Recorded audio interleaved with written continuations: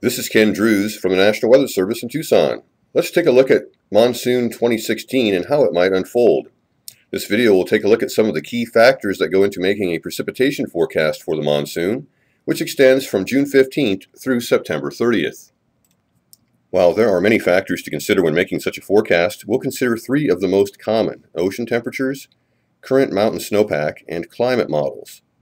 Warmer than normal temperatures in the equatorial Pacific Ocean, or El Nino, is on the way out as sea surface temperatures have cooled to near average.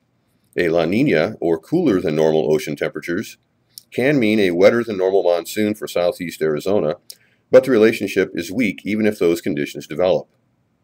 Where the snowpack is still lingering in the Rockies can help influence larger scale patterns that could bring moisture into our area. The longer-term climate computer simulations are leaning toward a slightly wetter monsoon. We'll take a look at each of these factors in more detail. First, let's take a look at four weather patterns that have been identified during the monsoon.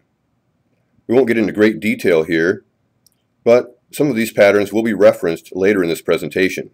Usually, we see more than one of these types in a season, but one type can dominate throughout the monsoon. So how much rain is normal? Obviously, that depends on your location. Southern and eastern areas tend to get more rainfall than northern and western areas, and mountains tend to receive more rain than valleys. And in general, rainfall usually ramps up as the summer progresses, peaking in July and August, then waning again in September. But this all varies from year to year. In this series of maps, heavier average rain amounts are indicated in orange and red, with those areas normally receiving 3 to 6 inches of rain during the month indicated. In this series of maps, the amount of rain that fell last year is compared to average. Greens and blues indicate areas which received more rain than average for that particular month in 2015, while yellows and oranges show where it was drier than normal. We were generally in a Type 4 or transitional monsoon pattern for much of the summer, as moist southeast flow was periodically replaced by dry southwest flow. From these maps, you can see June was generally wetter than normal, July and August were sort of hit and miss, and September ended up fairly wet. The end result was above normal rainfall northeast of Tucson, southwestward across parts of the Tucson metro to near Nogales. The relationship between equatorial Pacific Ocean temperatures and our monsoon is not as strong as it is when we are talking about winter precipitation, but as we know from this past winter, even that correlation does not always hold true. As we start Monsoon 2016, we are transitioning from near normal sea surface temperatures toward cooler readings or La Nina conditions. This tends to favor a wetter monsoon, but again, the relationship is not a strong one. What commonly occurs during a La Nina is less tropical cyclone activity in the Pacific Ocean, which means a smaller chance of that moisture reaching southeast Arizona. However, tropical cyclone activity in the Gulf of Mexico during the early summer can lead to increased rainfall for southeast Arizona if the flow pattern is favorable.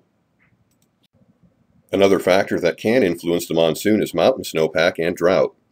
In order for monsoonal moisture to advance and persist as far north as Arizona, high pressure to our south needs to shift northward. While the high doesn't sit in the exact same location all summer long, it can favor one region over another for a number of weeks. The area of high pressure is really a dome of very warm air during the summer, and as such tends to favor areas that have been persistently dry through the winter and spring. The driest area shown on the drought map on the left is Southern California, while the map on the right shows that the northern Rockies have less snowpack remaining than the central and eastern Rockies. If the area of high pressure favors the northern Great Basin area, as in the simulation shown, a favorable flow of moisture into Arizona from the southeast could result, leading to more days with significant rainfall.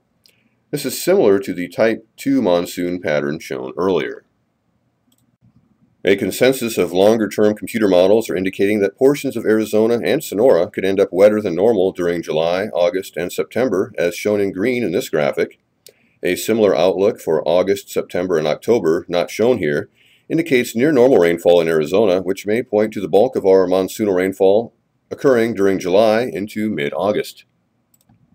The official outlook from the Climate Prediction Center for July through September shows warmer than normal temperatures across much of the nation. Equal chances of wet, dry, or near average rainfall is also indicated. That could mean at least Some of us in southeast Arizona will receive decent rainfall this monsoon. However, let's review the three indicators that were just discussed and see if a somewhat less murky picture emerges. To summarize, the possible development of La Nina could lead us toward a wetter monsoon. Additionally, tropical cyclone activity early this summer in the Gulf of Mexico would make moisture readily available for transport toward Arizona by an easterly flow pattern that would result if high pressure takes root over the Great Basin. Finally, climate models are favoring a better chance for a wetter first half of the monsoon compared with the second half. Obviously, there are a lot of moving parts here, and although none of the factors we discussed lend a tremendous amount of confidence to the monsoon outlook in themselves, if they all come together, one might conclude an active monsoon early in the season, followed by less activity later in the season. Whatever the case, rainfall will likely be highly variable from location to location, and in the desert, every drop counts. While it's important to use our water wisely, also remember to be prepared for flash flooding and other dangers associated with thunderstorms during the monsoon.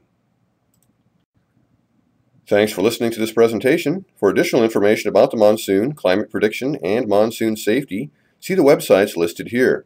All of these are linked from the National Weather Service Tucson website, weather.gov/Tucson. Monsoon Safety Awareness Week is June 12th through 17th this year, so stay tuned for more information and stay safe.